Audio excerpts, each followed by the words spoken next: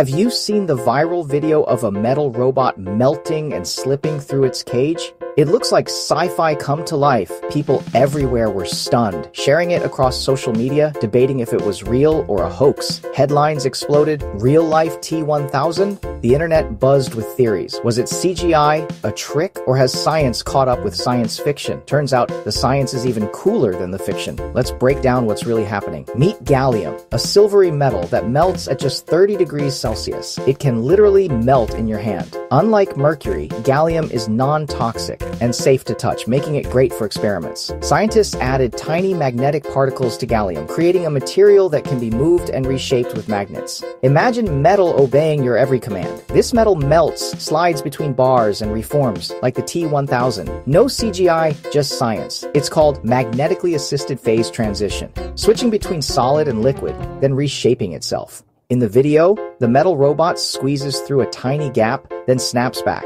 It's like a sci-fi movie, but it's real. Scientists say this is just the beginning. By tweaking the mix, they can make it stronger, faster, or smarter. The secret? Gallium, supercharged with magnetic particles, creating a shape-shifting material controlled by magnets. This could change robotics, medicine, and space travel. Think, robots squeezing through tight spaces, repairing themselves, or delivering medicine. Imagine machines as flexible as living creatures. Nature has shapeshifters, octopuses, and slime molds. Scientists are taking notes to design the next robots. Magnets guide this liquid robot, letting it transform, escape, and heal. When a magnetic field is applied, the particles align, causing it to move. Remove the field and it solidifies. This could revolutionize medical devices and search and rescue robots. Imagine a robot that can slip under a door, fix a pipe, or patch up a spaceship. Companies are exploring shape-shifting metals for self-healing circuits, flexible electronics, and art installations. Imagine self-healing circuits, space probes that repair themselves, or tiny robots delivering medicine. The future is here, but how safe is it? What are the risks? Experts say we need to be careful. Like any technology, shape-shifting metals could be misused. Scientists are working on safety guidelines. Fun fact, gallium can eat through aluminum, so it's banned on airplanes. And liquid metal robots aren't about to take over the world yet.